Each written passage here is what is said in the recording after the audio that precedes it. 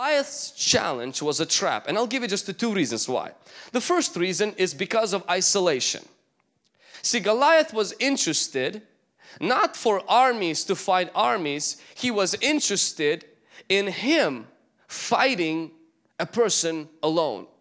Meaning he wanted to take someone out from the army and fight them alone. Goliath promoted a superhero syndrome.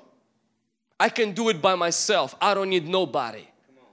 And though God used this foolishness by promoting His name, we don't see God ordaining or encouraging the tactic of supermen fighting to determine the victory for their armies.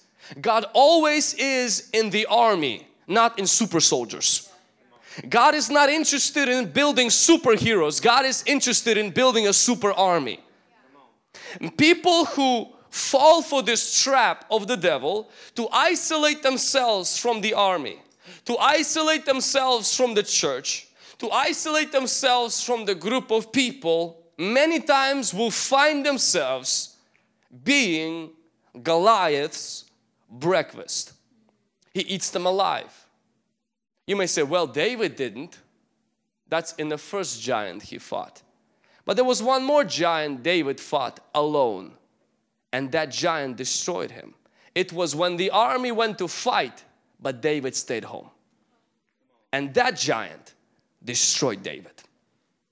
And that tells us you're not safe when you're not with the army. When we are in the vision and you are outside, you're not safe. When we are seeking to bring people to Jesus and you are on the outside, you are not safe. Doesn't matter how much superpower you have, your power as a Christian is in the community, not in isolation. You and I are like snowflakes.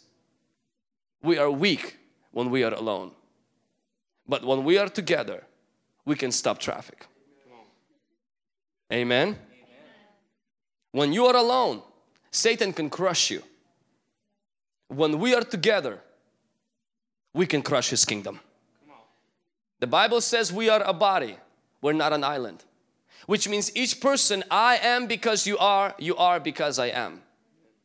When you isolate yourself from the Christians and when you isolate yourself from other people and you are just by yourself, you are falling for a trap of a Goliath to isolate you so he can defeat you. When you are alone, he can defeat you. When we are together, he will never defeat us. Can somebody say amen?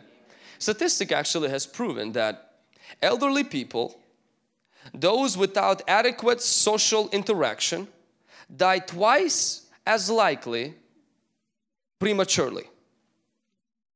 The increased mortality risk is comparable to that of smoking.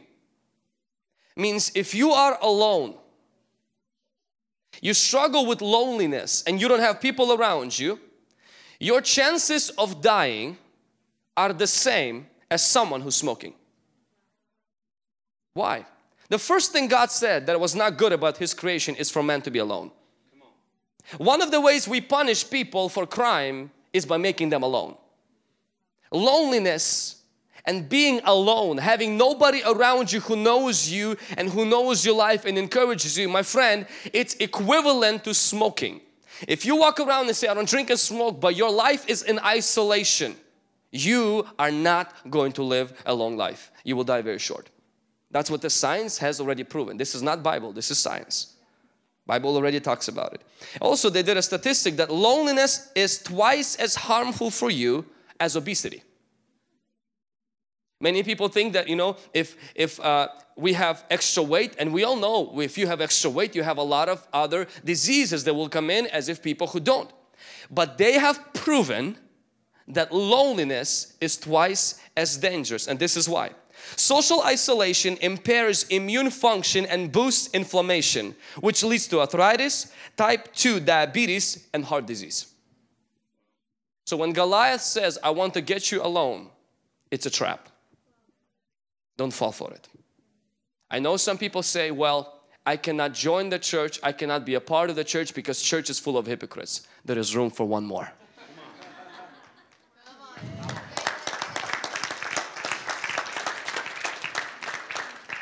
How many of you stopped going to the Gold's Gym because After Gold's Gym, you see me eating McDonald's.